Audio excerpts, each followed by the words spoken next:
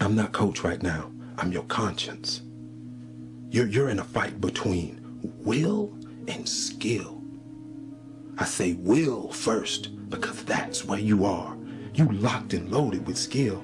You practicing every day. You putting in your work. You buying everything. You making the investment. You living your dream. You walking like your dream. You're surrounding yourself around your dream. You got mentors, everything. You putting your work in. You got your skill. Now it's a test of your will.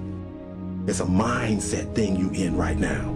It's a mindset thing because your challenge ain't moving. Your mountain is not moving. You don't feel like you're making any progress. You're not physically moving. When you see everything else around you and other people around you moving, you're not making progress. You're in the test of your will right now because life says it has a little more test for you.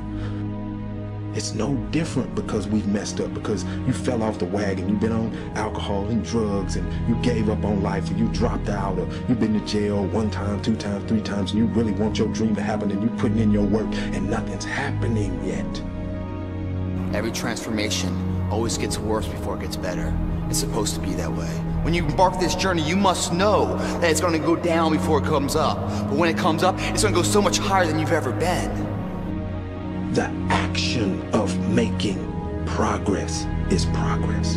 The push itself, the fight, you get up and swing and miss, that's progress. You get up and you run at what you want with everything you got and you miss, that's progress. The effort of making the attempt is progress.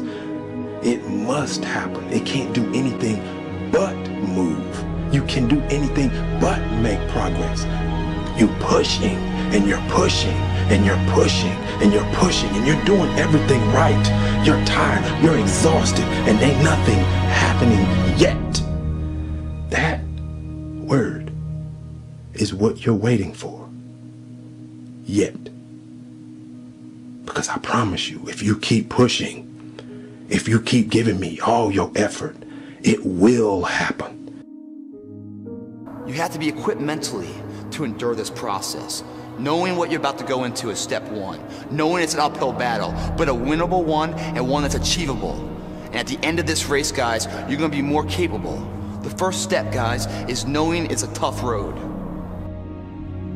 As soon as you decide to stop looking for answers in other people and miracles somewhere down the yellow brick road and click the heels of your mind and set your affections on things that are above, you could have been free years ago.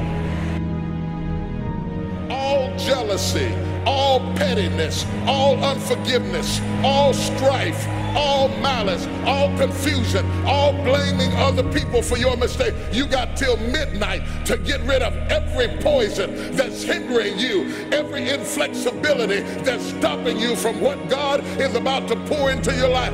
Woe be unto you if you go into another year and waste another year with the old mentality while somebody's in the hospital begging God for the opportunity that you have right now. You better step into this moment.